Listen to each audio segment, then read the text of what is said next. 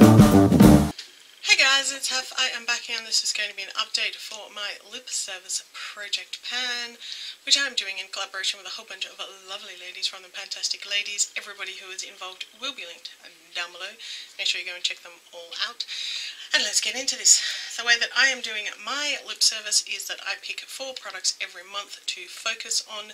2 of them are in other projects, so it gives me a way of focusing on them, and 2 of them are things that are not in any project. They're just in my collection that I want to get some usage on.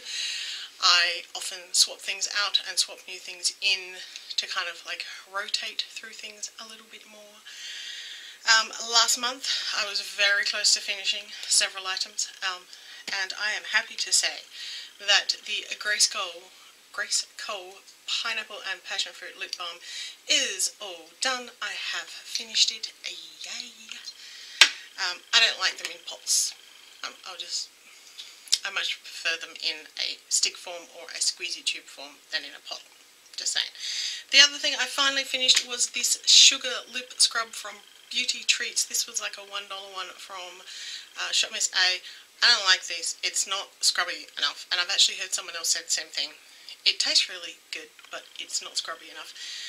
So I ended up using it on my hands. The only thing is it's like super duper greasy as well, and so when you use it on your hands you have to wash your hands like 4 times to get all the grease off your hands, which is real weird. Yeah, but I am so glad this is done. And no, I did not cut it open to scrape the extra out. Okay. The other 2 products that I was focusing on in April was the Medusa Makeup Lip Gloss in French Kiss. This is in another project. I think this has probably got less in it than I realised. When I like scrape the sides, it kind of like leaves an empty space, so I'm not really, but it all just sticks on the side, so I really don't know how much I've actually got in there. It's kind of hard to get it out, but I don't mind it, and I just use it when I want a little tiny bit of colour on my lips. And the other thing was the Ruby Red Lip Liner from Inoxa. This thing, oh, I'm so close to being done with it. Oh. That is probably 2 uses left, maybe 3 of that. It is so close to being done. So I am actually leaving it in for May. I just want to get it done. That'll be 1 less red lip liner that I have in my collection. I seem to have a lot of red lip liners, which is strange. Yeah, so that one is actually rolling over. But I have 3 new products for May.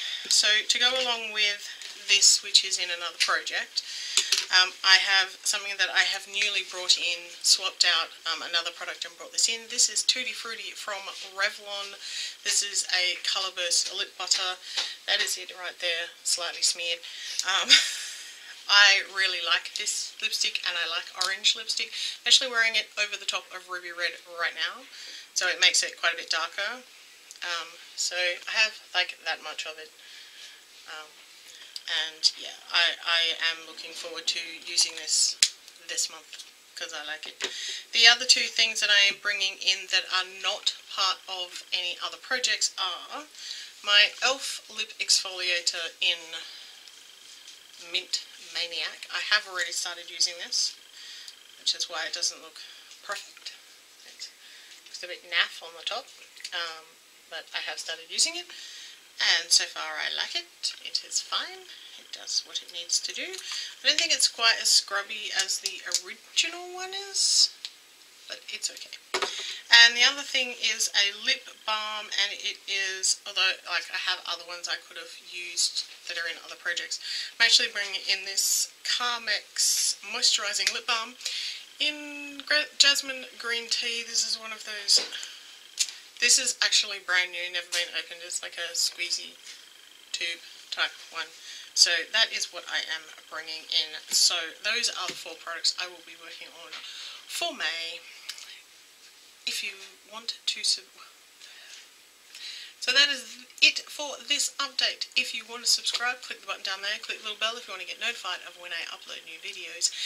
Leave me a thumbs up if you like Project Pan type videos, and leave me a comment down below. I try to respond to all comments, and I'll see you in my next video. See ya!